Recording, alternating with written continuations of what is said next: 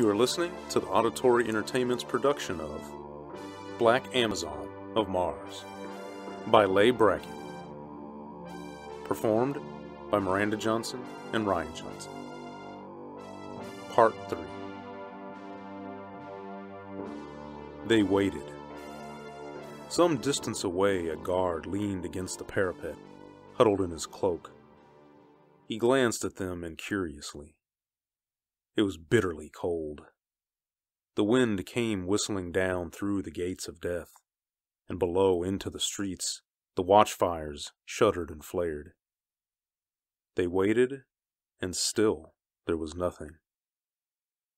Balin said impatiently, "How can you know they're coming?" Stark shivered, a shallow rippling of the flesh that had nothing to do with cold, and every muscle of his body came alive. Phobos plunged downward. The moonlight dimmed and changed, and the plain was very empty, very still. They will wait for darkness. They will have an hour or so between moonset and dawn.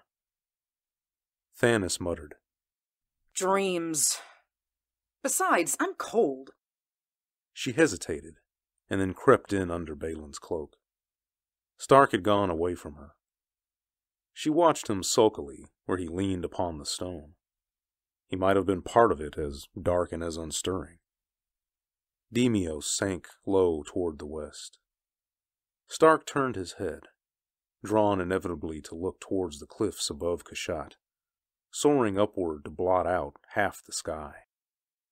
Here, close under them, they seemed to tower outward in a curving mass, like the last wave of eternity rolling down, crusted white with the ash of shattered worlds.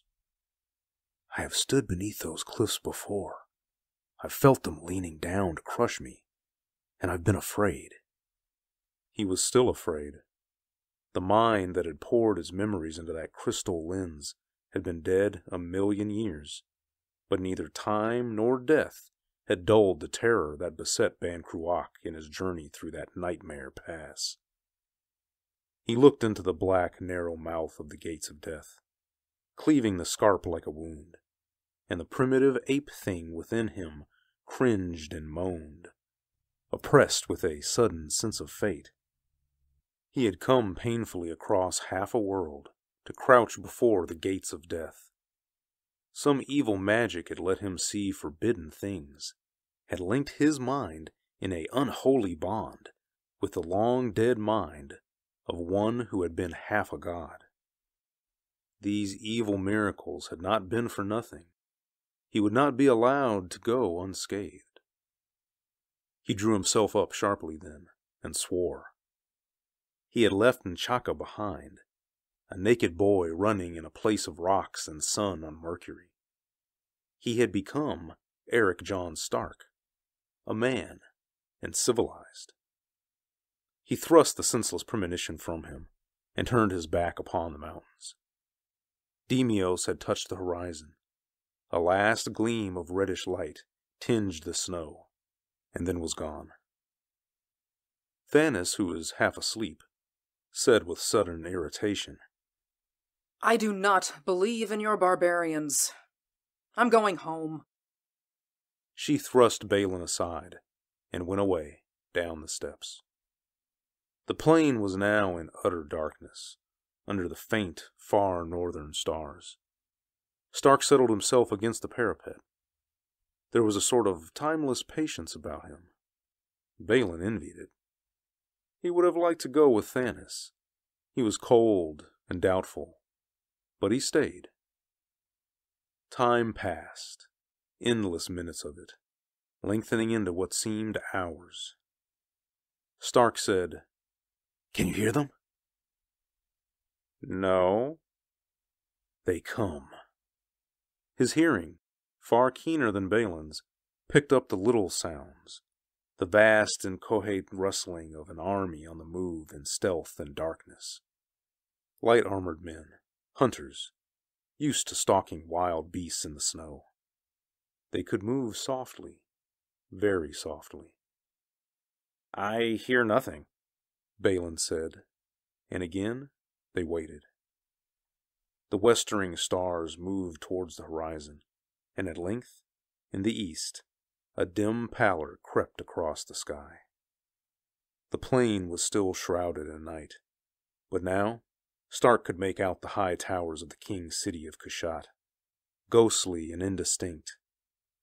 The ancient, proud, high towers of the rulers and their nobles, set above the crowded quarters of merchants and artisans and thieves.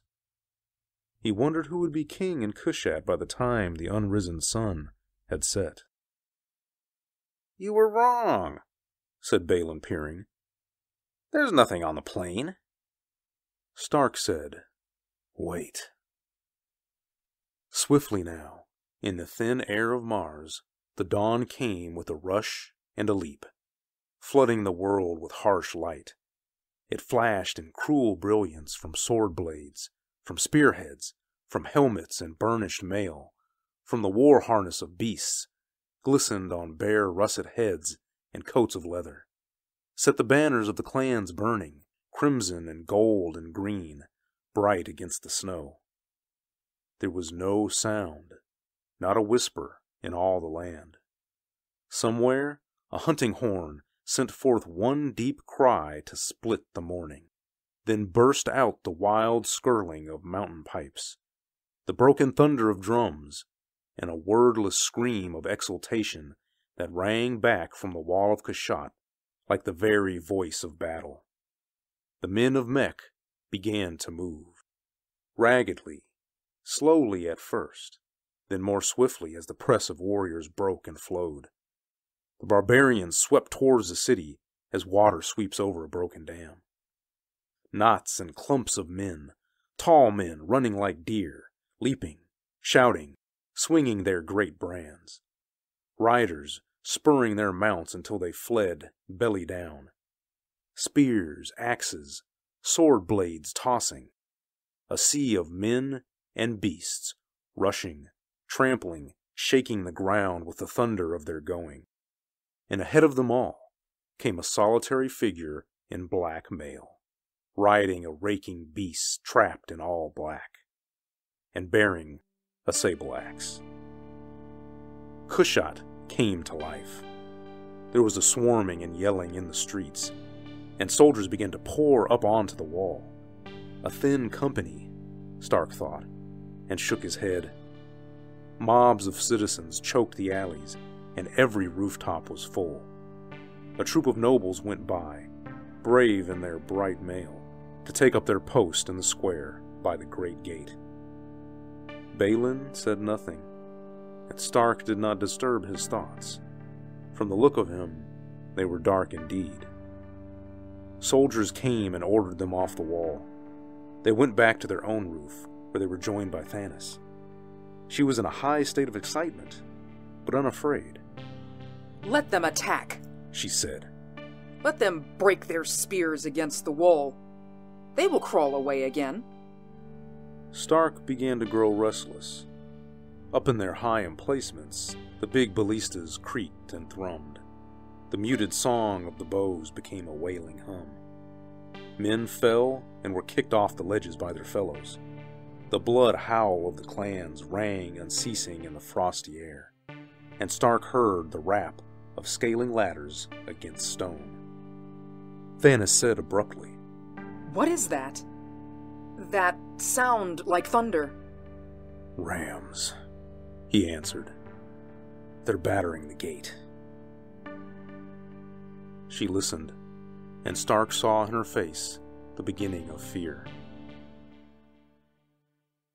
It was a long fight. Stark watched it hungrily from the roof all that morning. The soldiers of Cruach did bravely and well, but they were as folded sheep against the tall killers of the mountains. By noon, the officers were beating the quarters for men to replace the slain. Stark and Balin went up again, onto the wall. The clans had suffered. Their dead lay in windrows under the wall, amid the broken ladders. But Stark knew his barbarians. They had sat restless and chafing in the valley for many days, and now the battle madness was on them. and they were not going to be stopped. Wave after wave of them rolled up and was cast back, and came again relentlessly. The intermittent thunder boomed still from the gates, where sweating giants swung their rams under the cover of their own bowmen. And everywhere, up and down through the forefront of the fighting, rode the man in black armor, and wild cheering followed him. Balin said heavily, "It is the end of Cruach." A ladder banged against the stones a few feet away. Men swarmed up the rungs, fierce-eyed clansmen with laughter in their mouths. Stark was the first at the head. They had given him a spear. He spitted 2 men with it and lost it. A third man came leaping over the parapet. Stark received him into his open arms. Balin watched. He saw the warrior go crashing back, sweeping his fellows off the ladder. He saw Stark's face. He heard the sounds and smelled the blood and sweat of war, and he was sick to the marrow of his bones, and his hatred of the barbarians was a terrible thing. Stark caught up a dead man's blade, and within 10 minutes his arm was as red as a butcher's. And ever he watched the winged helm that went back and forth below, a standard to the clans. By mid-afternoon the barbarians had gained the wall in 3 places. They spread inward along the ledges, pouring up in a restless tide, and the defenders broke. The rout became a panic. "It's all over now," Stark said. "Find Thanis and hide her." Balin let fall his sword. "Give me the talisman," he whispered, and Stark saw that he was weeping. "Give it to me. I will go beyond the gates of death and arouse Ban Cruach from his sleep. And if he has forgotten Cruach, I will take his power into my own hands. I will fling wide the gates of death and loose destruction on the men of Mech. Or if the legends are all lies, then I will die." He was like a man crazed. "Give me the talisman!" Stark slapped him, carefully and without heat, across the face.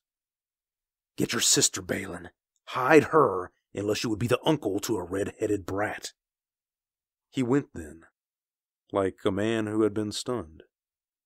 Screaming women with their children clogged the ways that led inward from the wall, and there was bloody work afoot on the rooftops and in the narrow alleys. The gate was holding still. Stark forced his way toward the square. The booths of the hucksters were overthrown, the wine jars broken, and the red wine spilled. Beasts squealed and stamped, tired of their chafing harnesses, driven wild by the shouting and the smell of blood.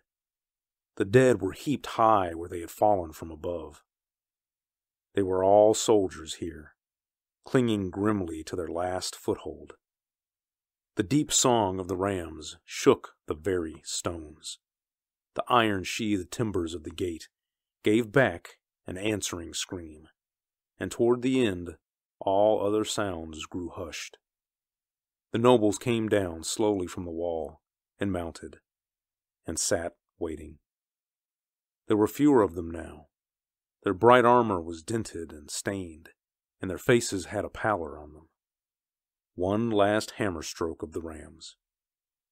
With a bitter shriek, the weakened bolts tore out, and the gate was broken through. The nobles of Cruach made their first and final charge. As soldiers, they went up against the riders of Mech, and as soldiers, they held them until they died.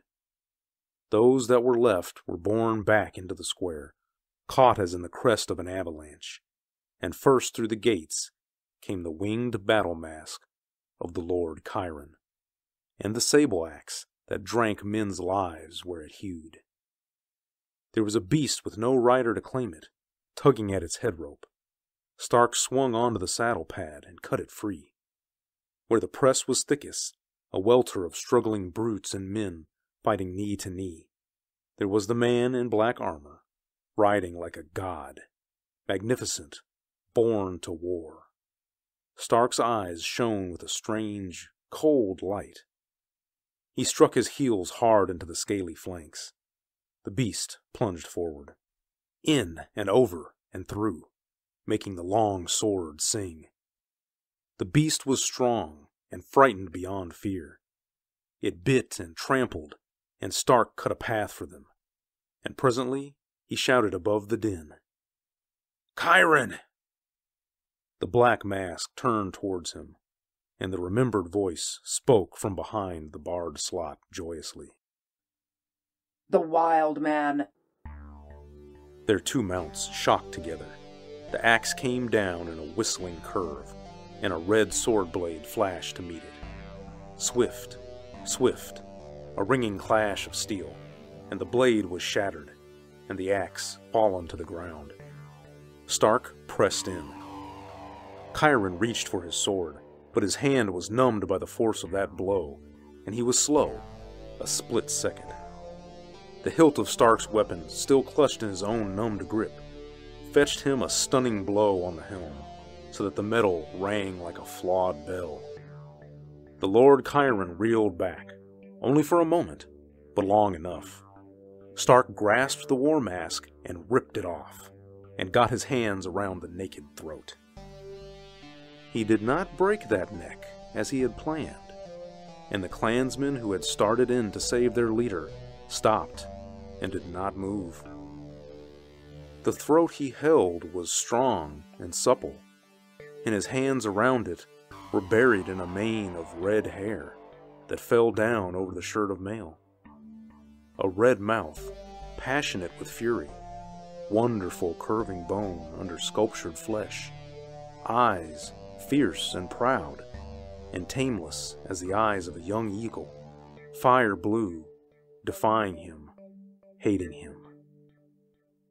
"By the gods," said Stark, very softly, "by the eternal gods. A woman." And in that moment of amazement, she was quicker than he. There was nothing to warn him, no least flicker of expression. Her two fists came up together between his outstretched arms and caught him under the jaw with a force that nearly snapped his neck. He went over backwards, clean out of the saddle, and lay sprawled on the bloody stones, half stunned, the wind knocked out of him. The woman wheeled her mount. Bending low, she took up the axe from where it had fallen and faced her warriors, who were as dazed as Stark. "I have led you well," she said. "I have taken you to Kashat. Will any man dispute me?" They knew the axe, if they did not know her. They looked from side to side, uneasily, completely at a loss, and Stark, still gasping on the ground, thought that he had never seen anything as proud and beautiful as she was then in her black mail, with her bright hair blowing and her glance like blue lightning. The nobles of Kashat chose that moment to charge. This strange unmasking of the Meckish lord had given them time to rally, and now they thought that the gods had wrought a miracle to help them. They found hope where they had lost everything but courage. "A wench!" they cried. "A strumpet of the camps! A woman!" They howled it like an epithet, and tore into the barbarians. She, who had been the Lord Ciaran, drove the spurs in deep, so that the beast leaped forward screaming. She went, and did not look to see if any had followed in among the men of Kashat. And the great axe rose and fell, and rose again. She killed 3, and left 2 others bleeding on the stones, and not once did she look back. The clansmen found their tongues. "Ciaran! Ciaran!" The crashing shout drowned out the sound of battle. As one man, they turned and followed her. Stark, scrambling for his life underfoot, could not forbear smiling. Their childlike minds could see only 2 alternatives: to slay her out of hand, or to worship her. They had chosen to worship. He thought the bards would be singing of the Lord Ciaran of Mech as long as there were men to listen. He managed to take cover behind a wrecked booth, and presently make his way out of the square. They had forgotten him, for the moment. He did not wish to wait until they or she remembered. She. He still did not quite believe it. He touched the bruise under his jaw where she had struck him, and thought of the lithe, swift strength of her, and the way she had ridden alone into battle. He remembered the death of Thord, and how she had kept her red wolves tamed, and he was filled with wonder and a deep excitement. He remembered what she had said to him once. We are of one blood, though we be strangers. He laughed, silently, and his eyes were very bright. The tide of war had rolled on towards the king's city, where, from the sound of it, there was hot fighting around the castle.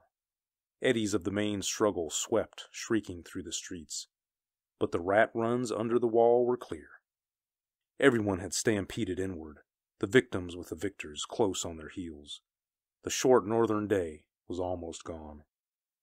He found a hiding place that offered reasonable safety, and settled himself to wait. Night came, but he did not move. From the sounds that reached him, the sacking of Cruach was in full swing. They were looting the richer streets first. The upraised voices were thick with wine and mingled with the cries of women. The reflection of many fires tinged the sky. By midnight, the sounds began to slacken, and by the second hour after, the city slept, drugged with wine and blood and the weariness of battle. Stark went silently out into the streets, towards the king's city. According to the immemorial pattern of Martian city-states, the castles of the king and the noble families were clustered together in solitary grandeur. Many of the towers were fallen now, the great halls open to the sky. Time had crushed the grandeur that had been Cruach, more fatally than the boots of any conqueror. In the house of the king, the flamboys guttered low, and the chieftains of Mech slept with their weary pipers among the benches of the banquet hall. In the niches of the tall carved portal, the guards nodded over their spears. They too had fought that day. Even so, Stark did not go near them. Shivering slightly in the bitter wind, he followed the bulk of the massive walls until he found a postern door, half open as some kitchen knave had left it in his flight. Stark entered, moving like a shadow. The passageway was empty, dimly lighted by a single torch. A stairway branched off from it, and he climbed that, picking his way by guess and his memories of similar castles he had seen in the past. He emerged into a narrow hall, obviously for the use of servants. A tapestry closed the end, stirring in the chill draft that blew along the floor. He peered around it and saw a massive vaulted corridor. The stone walls paneled in wood, much split and blackened by time, but still showing forth the wonderful carvings of beasts and men, larger than life, and overlaid with gold and bright enamel. From the corridor, a single doorway opened, and Otar slipped before it, curled on a pallet like a dog. Stark went back down the narrow hall. He was sure that there must be a back entrance to the king's chambers, and he found the little door he was looking for. From there on was darkness. He felt his way, stepping with infinite caution, and presently there was a faint gleam of light, filtering around the edges of another curtain of heavy tapestry. He crept towards it, and heard a man's slow breathing on the other side. He drew the curtain back, a careful inch. The man was sprawled on a bench athwart the door. He slept the honest sleep of exhaustion, his sword in his hands, the stains of his day's work still upon him. He was alone in the small room. A door in the farther wall was closed. Stark hit him, and caught the sword before it fell. The man grunted once, and became utterly relaxed. Stark bound him with his own harness, and shoved a gag in his mouth, and went on through the door in the opposite wall. The room beyond was large and high and full of shadows. A fire burned low on the hearth, and the uncertain light showed dimly the hangings and the rich stuffs that carpeted the floor, and the dark, sparse shapes of furniture. Stark made out the lattice work of a covered bed, let into the wall after the northern fashion. She was there, sleeping, her red hair the color of flames. He stood for a moment, watching her, and then, as though she sensed his presence, she stirred and opened her eyes. She did not cry out. He had known that she would not. There was no fear in her. She said with a kind of wry humor, "I will have a word with my guards about this." She flung aside the covering and rose. She was almost as tall as he, dark-skinned and very straight. He noted the long thighs, the narrow loins, and the magnificent shoulders, the small virginal breasts. She moved as a man moves, without ornament. A long, furred gown that Stark guessed had lately graced the shoulders of the king lay over a chair. She put it on. "Well, wild man?" "I have come to warn you." He hesitated over her name, and she said, "My mother named me Kyra, if that seems better to you." She gave him her falcon's glance. "I could have slain you in the square. But now, I think you did me a service. The truth would have come out sometimes. Better then, when they had no time to think about it." She laughed. "They will follow me now over the edge of the world if I ask them." Stark said slowly, "Even beyond the gates of death?" "Certainly there. Above all else, there." She turned to one of the tall windows and looked out at the cliffs and the high notch of the pass, touched with greenish silver by the little moons. Ban Cruach was a great king. He came out of nowhere to rule the Norlands with a rod of iron, and men speak of him still as half a god. Where did he get his power, if not from beyond the gates of death? Why did he go back there at the end of his days, if not to hide away his secret? Why did he build Kashat to guard the pass forever, if not to hoard that power out of reach of all the other nations of Mars? Yes, Stark, my men will follow me. And if they do not, I will go alone." "You are not Ban Cruach, nor am I." He took her by the shoulders. "Listen, Kyra. You're already king in the Norlands, and have a legend as you stand. Be content." "Content?" Her face was close to his, and he saw the blaze of it, the intensity of ambition and an iron pride. "Are you content?" She asked him. "Have you ever been content?" He smiled. "For strangers, we do know each other well." "No, but the spurs are not so deep in me." The wind and the fire. One spends its strength in wandering, the other devours. But one can help the other.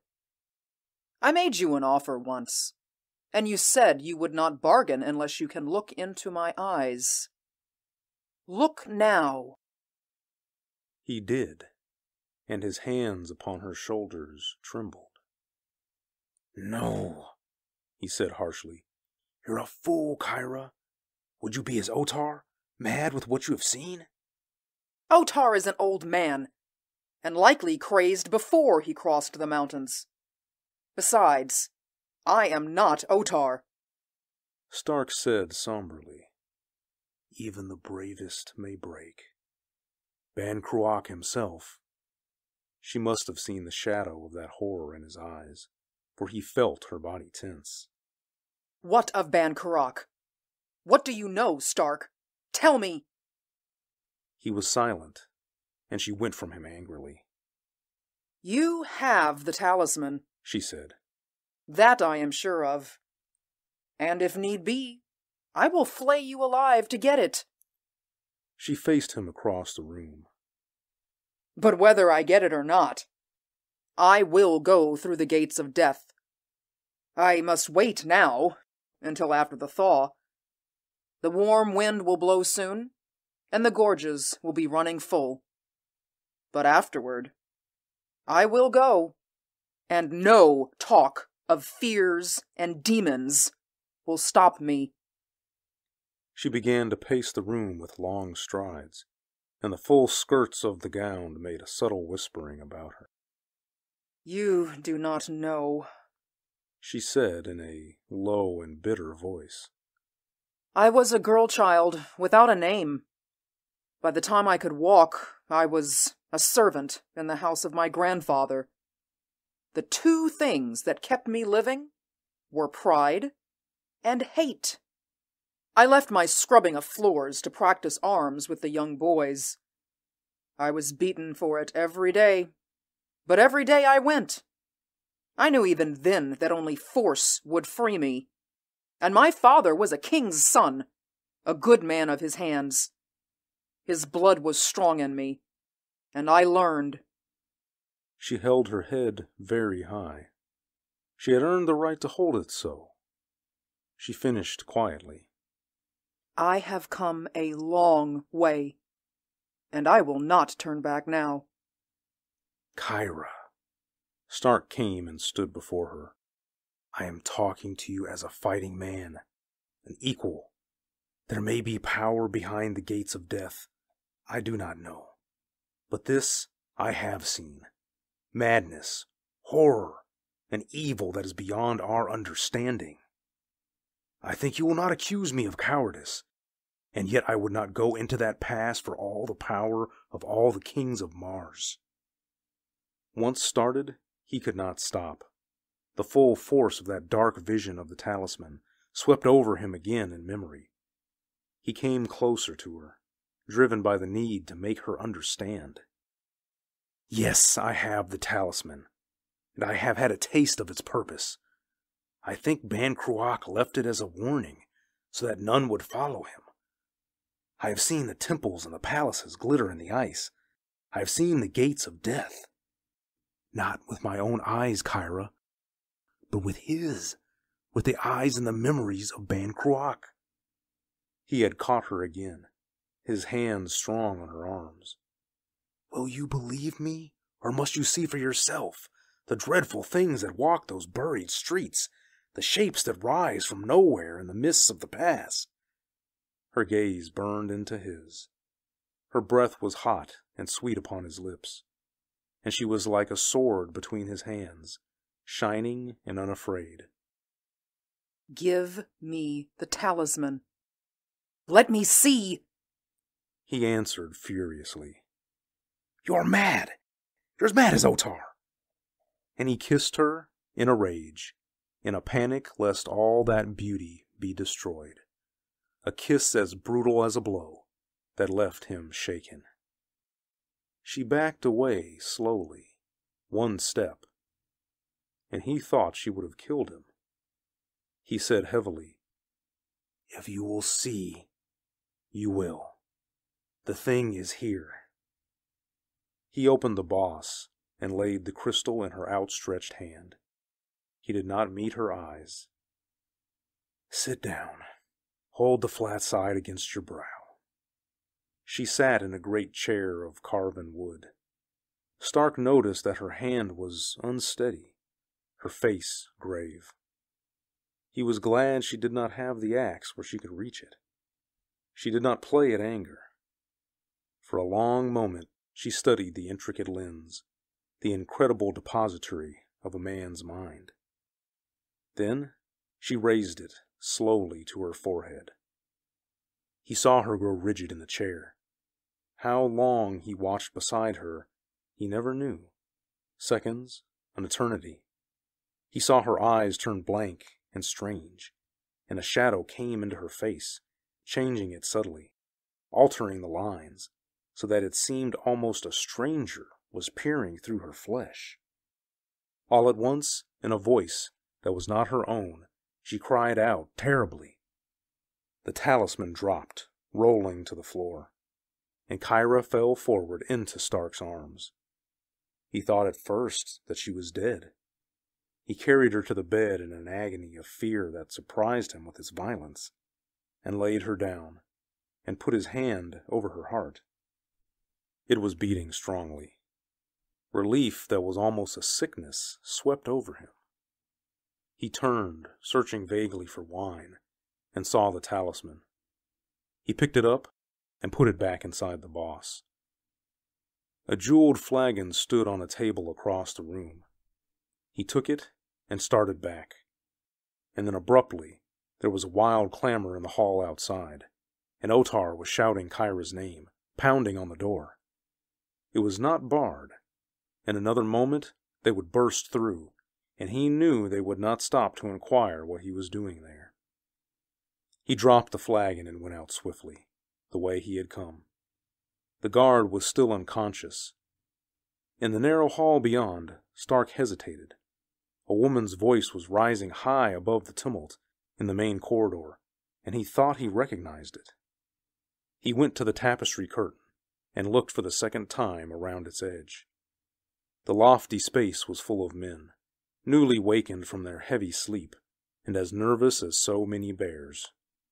Thanis struggled in the grip of two of them. Her scarlet kirtle was torn, her hair flying in wild elf locks, and her face was the face of a mad thing. The whole story of the doom of Cruach was written large upon it. She screamed again and again, and would not be silenced. Tell her! Tell the witch that leads you! Tell her that she's already doomed to death, with all her army! Otar opened up the door of Ciaran's room. Thanis surged forward. She must have fled through all that castle before she was caught, and Stark's heart ached for her. You! She shrieked through the doorway, and poured out all the filth of the quarter upon Ciaran's name. Balin has gone to bring doom upon you. He will open wide the gates of death, and then you will die. Die! Die! Stark felt the shock of a terrible dread as he let the curtain fall. Mad with hatred against the conquerors, Balin had fulfilled his raging promise and had gone to fling open the gates of death. Remembering his nightmare vision of the shining evil ones whom Ban Cruach had long ago prisoned beyond those gates, Stark felt a sickness grow within him as he went down the stair and out of the postern door. It was almost dawn. He looked up at the brooding cliffs, and it seemed to him that the wind in the pass had a sound of laughter that mocked his growing dread.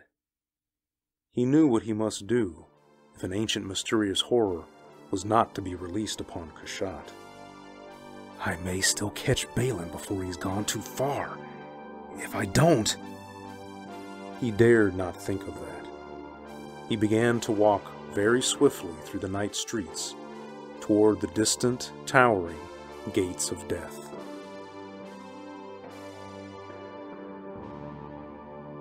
This concludes Part 3 of Black Amazon of Mars by Leigh Brackett. Part 4 coming soon. Performed by Miranda Johnson and Ryan Johnson. If you enjoyed this performance, please subscribe, leave a comment, or a review. Thank you for listening.